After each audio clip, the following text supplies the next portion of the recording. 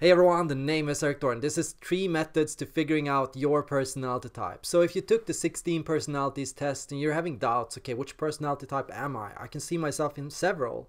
The first thing you want to do is you want to write down which personality types you could see yourself as. Now, what I do is I triangulate types. So I see a person on a spectrum. So I see people being in between a group of 3 personality types. That means, for example, for myself, I tend to investigate myself as either being ENFJ, INFJ, or INFP. That means I tend to see myself moving in that spectrum. That means during my times of highs, I tend to go into the persona of an ENFJ, and during my times of low, I tend to go into more of a role of an INFP. And that means I can kind of take on all these behavioral traits, and I can kind of see myself in these types to an extent, and I can identify with their values, passions, and what they are doing. So how I find out my personality type is I try to see what is the middle option, because often the middle way option is the closest to your own personality type. If you see yourself as either an ENTP, an INTP, or an INTJ, most likely you're an INTP, and that's just how it goes. You look at and you can see yourself from these different sides, and you can recognize you have different sides to yourself. Nobody is always the one personality type they come off as on a personality test, and sometimes you're going to be a different personality type than what you test as on a personality test, because you might have fundamentally misunderstood something about yourself. The second step to figuring out your personality type is type yourself based on your flow. Type yourself based on what you do when you are the most confident about yourself.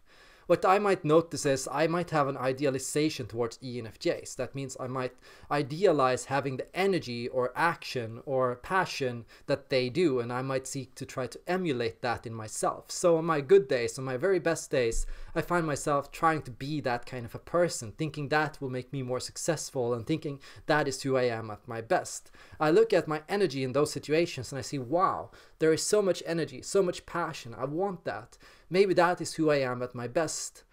And so you have that side of yourself. You have your higher self, you have your lower self. And so a lot of time I can see myself as an INFP during my weekdays or my low days. And I might see myself as a person that can be prone to moodiness, hiatus, disappearing, and kind of getting lost inside my own head and fantasies and my own dream world. And yeah, really my own idealism. So I can see myself slipping between these kind of behaviors, and I can see then what causes me to go that way. Well, lack of confidence in myself, stress, uncertainty, insecurity, anxiety. And so what I'm realizing is I'm not typing myself based on a good day. I'm not typing myself based on who I am when I'm the most confident in myself.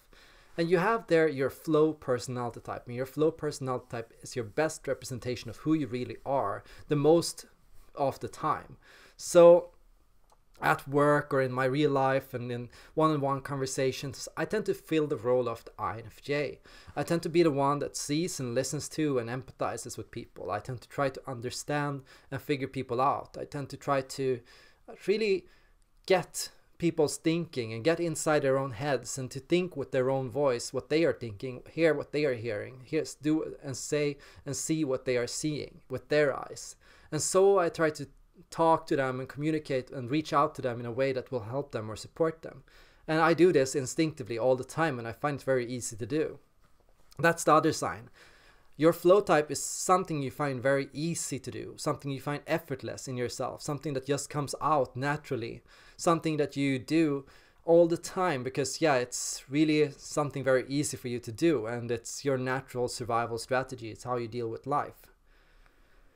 So another question I tend to use, well, I have 3 questions I can give you in order to figure out your personality type. So use these questions to figure out your type.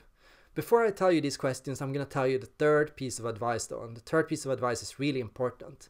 Don't compare yourself to other people. The reason for this is you will constantly misunderstand other people and their behavior and their actions. That means often when you look at other people who you believe are the same type as you, you'll find yourself thrown off by how they say things, their actions, their physical cues, and you'll misunderstand their intentions and their needs. And this happens all the time. We constantly misunderstand other people. and our view of other people tends to be very, very subjective. That means it's not a good strategy to compare yourself to your view of them. It's better instead to ask yourself questions about yourself. What do I value? What do I like? What gives me energy? What gives me confidence? What causes me stress? What causes me anxiety? What tends to drain me of energy? What tends to cause me to doubt myself? Those are the kind of questions that will help you figuring out your personality type. So the 3 questions to figuring out your personality type are: first, how do you want to save the world? Okay, now let's see if YouTube wants to run an ad. Sometimes objective personality will liken your flow functions to your saviors, and that means, how do you see yourself making the world a better place? What do you think is the recipe that will make the world better? A lot of time I tend to see that, by being more empathetic and being more understanding and creating a more empathetic and understanding world, every problem will be solved. There will be no wars, and we will all get along, and we'll have harmony, and everything will be at peace, and everything will be great. And so that's how I try to save the world. I try to make videos that spread awareness and understanding and empathy, and I tend to get people to try to see each things from different points of views. So to create mutual shared understanding between different personality types. What do you think is the primary threat to the world? And okay, this is a really interesting one. What do you think is constantly screwing up your life or the world in general? I tend to think it's cruelty. Cruel behavior, selfish behavior, misunderstandings, things that, basically hurting other people, not listening to others, pushing your own views onto other people, not seeing things they are feeling, not really listening to other people, not really understanding other people, attacking other people, causing conflict, destruction, violence towards people you misunderstand or people who are different from you. That's what I tend to see as the primary threat to the world. And I saw this in politics as well. The final question to figuring out your personality type is: what are your most important values?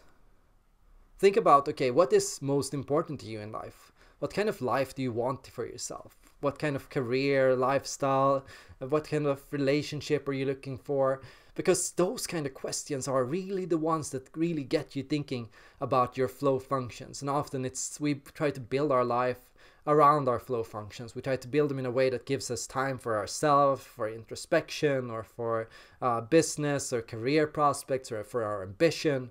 We form rules and we live and act, and we want to live and act in a way that gives us what we want. So for an extroverted intuitive, it might be having freedom. For an intuitive perceiving type, it might be having change in your life. For a sensing and judging type, it might be having a tradition or routine. So personality type is about values. You'll see that in my personality tests, and you'll see that in yourself. Values are the most consistent thing about your personality type. Not your behavior, which can change at any moment, but your values and your deeper intentions.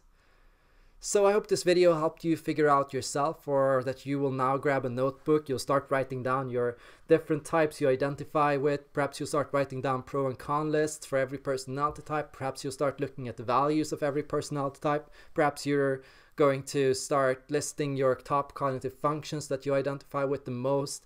And you're going to start writing down, and comparing, contrasting, what's that? And you're going to start writing down, what are my values? What's me in this? What's me in stress? What's me when I'm excited? What's me when I'm tired? And you're gonna, using this method, get a bit closer to figuring out your personality type. The final thing you can do if you want to really learn more about yourself is you can visit patreon.com/Erik Thor, and you can reach out and send me a message. I can help you set up a video or create an article or write something about yourself, and I can ask you some questions that help you move forward. And I can help you give some feedback, some outer feedback, so you can help process and reflect on what you are saying and what you are feeling and what you are doing in a more objective point of view. I will never tell you what type you are. I'm never going to slam a type label on your face. I'm going to help you figure out for yourself what type you are by helping you understand the types better. That's how I teach, and that's what I like, and that's what I believe is most important when it comes to figuring out your personality. that was my video. Thank you for watching. Leave a like, share, and subscribe. And of course, I'll see you guys in the next video.